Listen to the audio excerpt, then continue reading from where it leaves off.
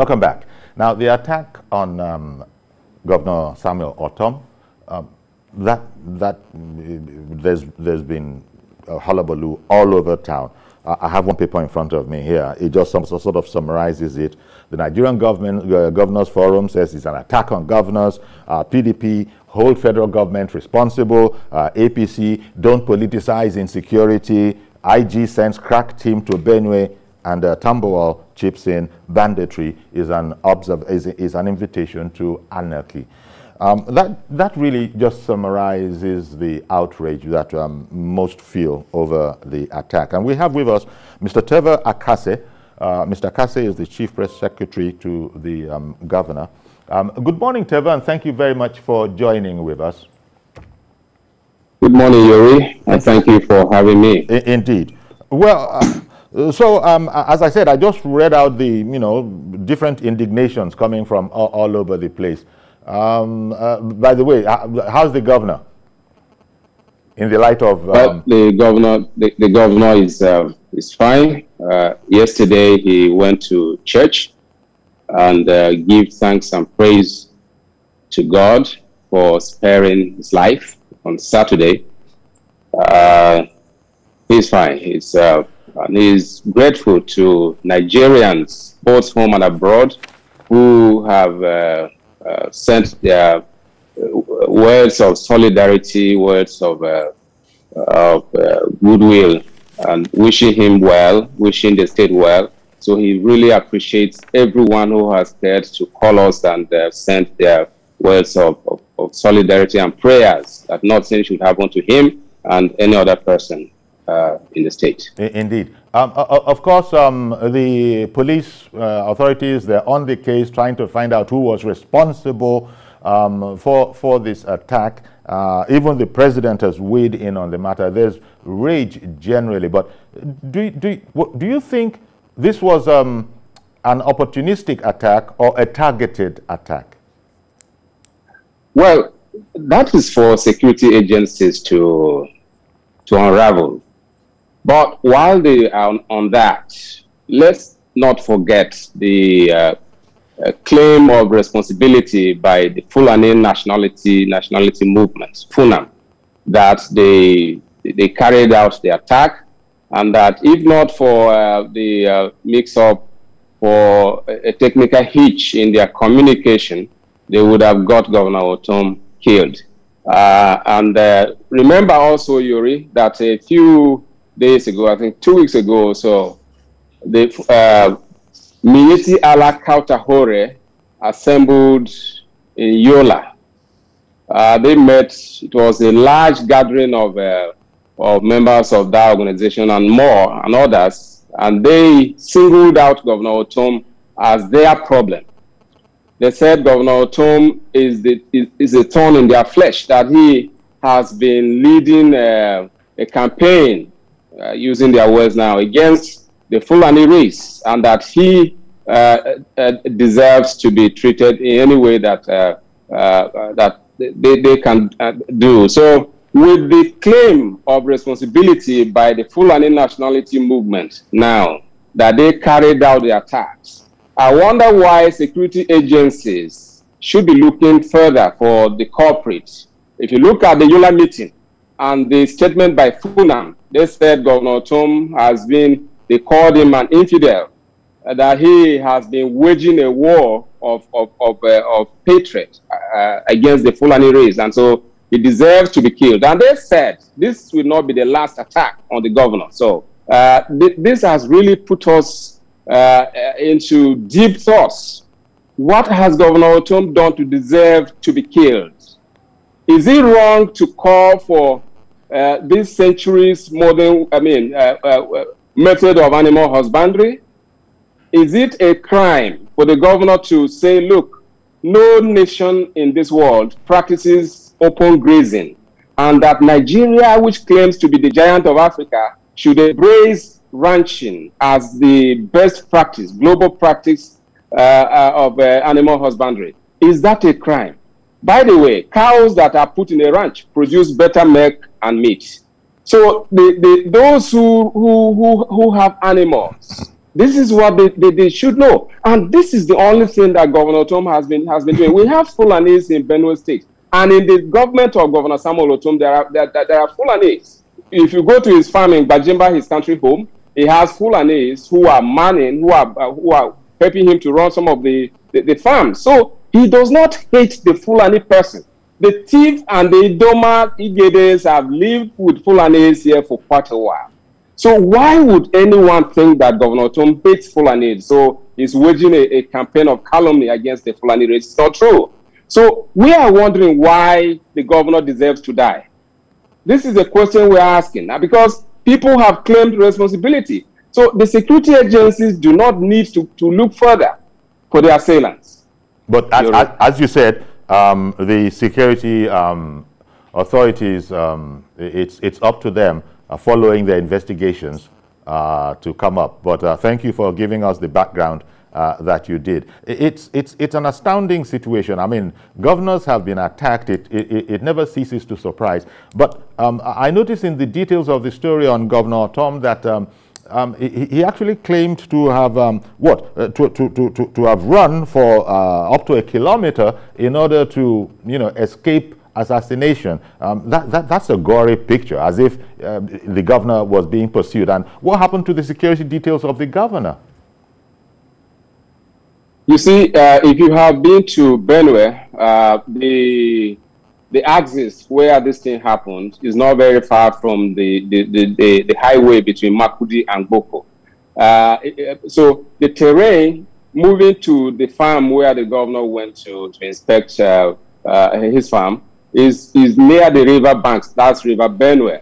And so the terrain is not good enough for vehicles to access. So they had to park their vehicles off the highway and trek down to the farm. It was on their way back to where their vehicles were that the ambush took place. And we have to quickly commend the security men with the governor on that particular occasion. If not, the intervention of God and the gallantry of the security men with him, who would have been saying a different thing now.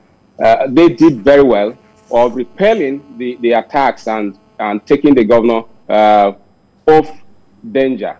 They had to run. This happened. Yeah. They had to run over 1 kilometer to where the vehicles were, because as I have said, accessing that farm by vehicles is not very easy, because this is the terrain that leads to the river. So you understand how the river banks usually can be. So they had to run from where they were ambushed. It took the bravery of the security men with him to exchange fire with the assailants while the governor and his aide, his PA,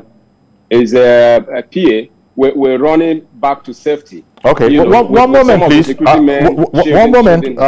moment, please, because Mr. George has come on the line. Good morning, Mr. George. From Ikeja. Good morning, Uncle Yori. Thank you for calling in, sir. Good morning. Uncle Yori, it's unfortunate that this has happened to the governor of Benue State. But I rejoice with him that he survived it. Be that as it may, you can see that because a governor is attacked, the Inspector General of Police has immediately come in. This is what we have been talking about in this country. Does this insecurity have to affect a VIP or a governor before the police come and do their work? Many people are being kidnapped daily. The IG is not seen making any reaction as he's doing now. Are some Nigerians more important than other Nigerians? This is a question the government has to answer. It's unfortunate it has affected the government, because this particular governor is the one that has been most outspoken about the activities of these criminals. And now they have got to a whole governor. I hope it is time for the federal government to do something about this herdsmen criminality. It is bringing us down in this country, and it is about time it should be addressed. I don't know if Uncle Yori will allow me to say something about the previous topic. I tried to reach you, I couldn't. Okay, very briefly, please. We are looking for $1.5 billion to repair one refinery. This same government told us 2 months ago that the 4 refineries were being destitute. All of a sudden, 1.5 billion is now being looked for to revive only one. What is the guarantee that 1.5 billion will revive that refinery? And what is the guarantee that the money will not go into private pockets again? A refinery you have already condemned that is not repairable. All of a sudden, $1.5 billion, that's about $500 billion, is now going to be pumped into it. I think we should look for, the president should be mindful of his advisors. They are looking. Yeah. Okay. Okay, Mr. George, thank you very much. We're still with Terver Akase, Chief Press Secretary to the governor. Everybody has rallied around the governor, and are there going to have to be, I mean, this kind of a thing that has happened, I would take it for granted that there would have to be a serious review of, you know, his security apparatus, maybe intelligence. The governor was going to go to the farm that day. Maybe, I just don't know. Now, once bitten, I imagine the governor is going to be 3, 4, 5 times shy in terms of his personal security.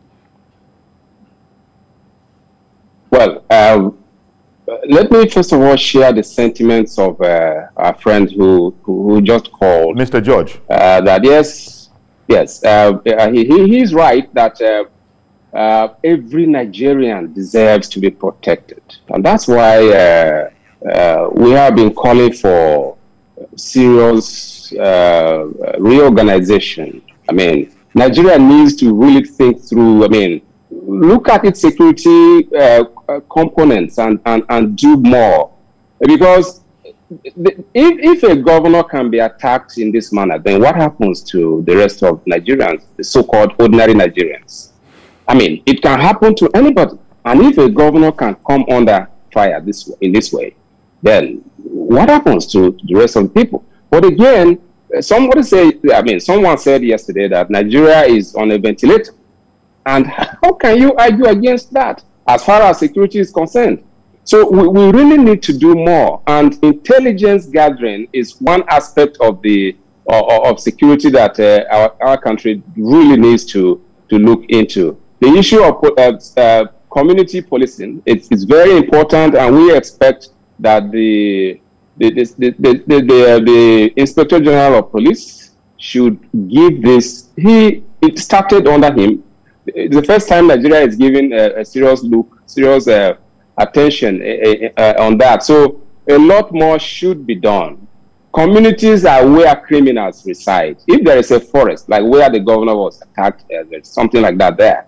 Now, what has happened that our forests are not being combed by our security? The armed herders have said the forests belong to them, that they live in the forest, and that no one should tell them to leave the forest. So, and they are heavily armed. What is stopping our military, for instance, to go to the forest and chase these people out of the forest? Okay. And if possible, I mean, okay. flush them. This is something that can be done. Okay. We know our forest. Nigeria knows the forest that we have. And okay. the criminals are living in the forest. Peter, I beg your pardon, not Peter, Terver. One moment, please. Mr. Yakubu is on the line. Good morning, sir. Go ahead, please. Yeah, thank you very much. If you are a good man, then good morning to your guest. I totally agree with Mr. George. And then let me say this. Your guest said something that is very, very important. The community policing is the answer to all this kind of a problem we find ourselves. Before the community police, I want to know what our House of Representatives and the Senate House is doing concerning the state policing. Because if our heads want to lie to ourselves, we don't even have enough men. I'm talking about police, including military and including Navy officers and other security apparatus to police this country. Because how many of them? But if they can be able to pass a bill whereby we have a state police. Let me give you a typical example quickly here. If you remember Wakili that OPC got arrested last time in Ibarapa North, does it mean that police they cannot be able to access the place that this guy resides? But the OPC went ahead and apprehended these guys, even though they were shot at. But because of the locality and then they know how to do some certain things which I'm not be able to mention in the public here. So usually, when this guy was not finally arrested, they took him to Ibadan, precisely, and then the table turned against them. So the issue is this: if it is truly we have House of Representative and the Senate, and then it's truly they are really representing us, they should be able to pass a bill whereby they will allow the state police. What are they afraid of? So if they are afraid of governor being using that police, okay, what is happening now? If the governor use the police as a state police, then the state citizen will cry out that the governor is not starting using this policing against us. So they should allow it. Failure to allow the state police severely will have nowhere to go. Thank you and God bless you. Thank you very much, Mr. Yakub, for calling in. And Terver, this is where we're going to have to leave it. We're so thankful to God that the governor is safe.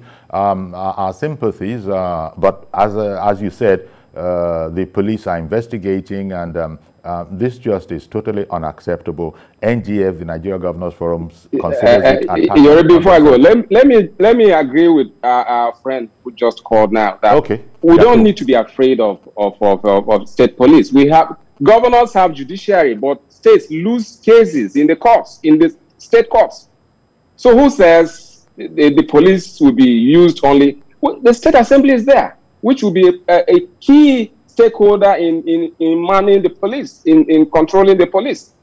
So it won't be just the exclusive right of a governor to deploy police. I mean, to control and use police the way he wants. It won't happen that way. If the laws are made right, the state assembly will be fully involved in manning, in controlling and running the state police. Indeed. I want to thank you very much, Terver. Mr. Terver Akase is the Chief Press Secretary to the Benue State Governor, Samuel Ortom. Thank you indeed for your time this morning. And that brings us to the end of our program.